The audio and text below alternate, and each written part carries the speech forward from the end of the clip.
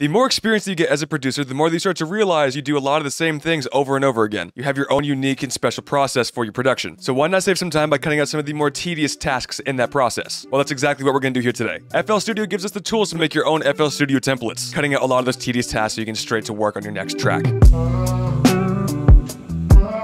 Now, there are many different types of templates that you can make in FL Studio. You can make genre-specific templates, so if you know you're going to be making like a trap beat, you can load up your channel rock with a lot of go-to drums that you like. Or even if you're going for like a more lo-fi feel, you can add a low-pass filter on your drum bus so you can immediately get those lo-fi vibes. You can even set up a mastering template with all of your go-to plugins, sends, mixer presets, and even your mixing chain on your master track. Today, I want to focus on something a lot more general than all of that. Now, for me personally, I don't always know which kind of genre I'm going to make when I start up a new project. A lot of different things can influence that, so I want one template that does not keep me in one box for genre or mixing or mastering, but a general overall template that makes my life a lot easier for starting any new track that I want. And that's what we're going to go through here today. And I guarantee you that a template like this is going to help you speed up your workflow and get straight into the creativity. So if you do find this helpful or just enjoyed the video, drop a like for me down below, helps me out a lot, and subscribe for more future content. Now, let's get into FL Studio. So first, opening up FL Studio right here, I've got a template that I've made in the past, but I want to really refine it and make it a little bit better and figured out to take you guys along for the journey. So in the top left, hitting File, going to New from Template, Minimal, and I always used the empty with 4 sends. It's literally the exact same thing as empty, but now we've got these 4 sends over here. So that's where I'm going to use my jump off point right here, is that template. And over on the channel rack, we've got no sounds on here. It's completely empty except for a sampler, which does not have any noise. There's literally no sample here. It just needs there to be something there. So what I'm going to actually do is rename this one Melody. It is still a sampler, but just renamed Melody. Right clicking again and then going towards clone, you'll now see Melody number 2. I'm going to do that a few more times, as many times as you feel like you would need. I'm going to do 5. And because I've got to look at this every single time I open up a new project, I'm going to be renaming this one Melody number 1, just so it doesn't bug me. All right, cloning it one more time, but now renaming it Drums. And now no matter what kind of genre that I make, I know how many sounds I'm generally going to want. Although this is not a trap specific template, I'm going to use that to gauge how many sounds I'm going to want for my drums. So here, okay, this is like the kick is going to be the first one. Clone again, that's going to be the snare or clap. Clone is going to be like an accent snare. Clone hi-hat, open hat, and then maybe 1 perk, and then finally an 808. That's pretty much all that I'll need for a trap beat. And even then, this is more than I would probably need for a trap beat, but we don't need to use all of them. I'd rather have more here than need to add some later on. I can always delete them. And then from there, if you wanted to, you can go over here and clone one more time, and then replace this effects if you wanted to, and then add a few more there. Now, generally, I like to use more of the playlist mode when adding effects, but you could definitely do that if you want to have it more like one-shots inside of your playlist mode. All right, now the next step of this process is going to be to highlight all the melody, go to the top left over here, group selected, put a name, melody beat just fine, and then while keeping everything highlighted, go back to the top left, and then hit color selected. I like to do gradients, it just looks better to me personally. And now you can pick any color of the rainbow. Now personally, I would avoid doing red, as that's FL Studio's way to show you that there's a problem with that sound. So I wouldn't use red or brown as they call it. It's not brown. But my channel colors are purple and blue, so I'm going to put this over here. And then the last one, I'm going to do the same color and then darken it a bit, lighten up the first one like that. And that just looks really freaking good to me. Having it be lighter up here and then go down into the darkness, that's really cool. That's really good. All right, going back to unsorted. Now we can highlight all the drums that we have, do the same process, group selected, drums. Okay, and for this gradient, I definitely want it to be blue again. Blue, make this be a little bit lighter actually. Now this would bug me, it may not bug you. In fact, I'm probably just being a little bit of a diva about it. The color gradient that you have in the background of the button is going to determine if it's going to be a white font or a black font. All of them are black except for the last one. I don't want that. So I just want to change up this gradient just a little bit more. And I'm telling you, be picky when it comes to this process because you're going to look at it every single time you open up a new project. Back to unsorted, and then once again do the same thing for the effects. And it doesn't quite fit my color scheme, but it looks really nice. So I'm going to keep it like that. All right, so now we've got our drums, effects, and melody all right here. Going back to all, we can see that everything in here is all color coordinated. It looks really nice. And now the next step is going to be setting up these sounds over in the mixer over here. So all we have to do is grab this and then start putting these where you want them to be. So what I want is this to be on 1, 2, 3, 4, and 5. Okay, I'm going to skip down a few and then make this over onto number 11 and then just go down the line for my drums. Lastly, my effects, I want there to be over on like, let's say like 25 or so. I like leaving some mixer tracks in between each group, that way in case if I want to add some more, if it's like a more heavy project. All right, so now we can see that everything is assigned to a mixer track, which now leads us over to the next stage of this template, which is going to be our mixer. So we only have 5 melodies right here, but I'm going to be selecting all 9 right here, just because again, if I want to add some more, it's gonna make it a lot more easier. Right clicking number 10 and then hit route to this track only. Okay, so none of these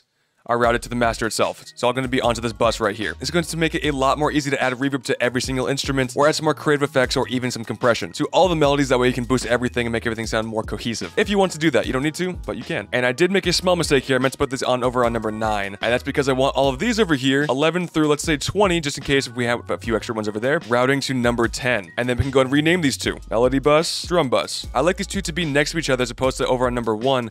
That way I can see how loud my drums are in comparison to my melody. And then 25 through 29, let's say, routing to number 24, like that, for our effects. All right, so I actually want to do the melody bus alone, put it as the slate blue right there. Now I'm going to highlight 1 through 8. Can we not do a gradient on this one? It does not look like you can do a gradient on the mixer track. If you guys want to correct me down below, go for it, but I don't think you can do a gradient on this one. But that's quite all right. I want the same colors we had before, but then maybe 1 down. That way it can be a clear difference of where the melody bus is compared to everything else. And then over from my drum bus, want that to be blue right there. So we've got our 3 groups over here. And honestly, for this generic template, that's all that I really want to do here. Once again, because this is a generic template that I don't know what's going to be going on these tracks, whether it's going to be for a boom bap track, lo-fi, hip-hop, synthwave, vaporwave. The whole point here is that I don't confine myself and get stuck in a box with a more genre or goal-oriented template. Can we change the color? Oh, we can change the color for the master too. I actually didn't even know about that. That's sick. That's actually kind of sick.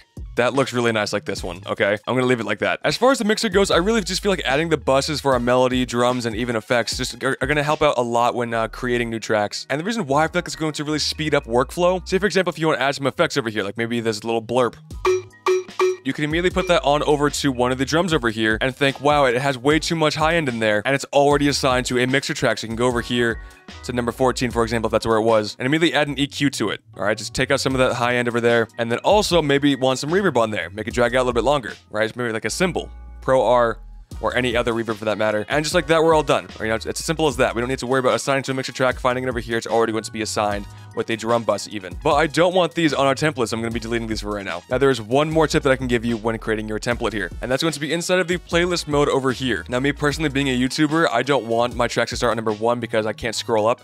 I can frame it better if it's on more like 7. So I'm going to rename 7 melody. So this can be the first one. So I want 2, 3, 4, 5, 6, 7, 8, and 9 because that's how many we have over here. We've got more than enough tracks to do that. Right-clicking, group with the above track, and now they're all going to be a part of the melody bus right there. Change color.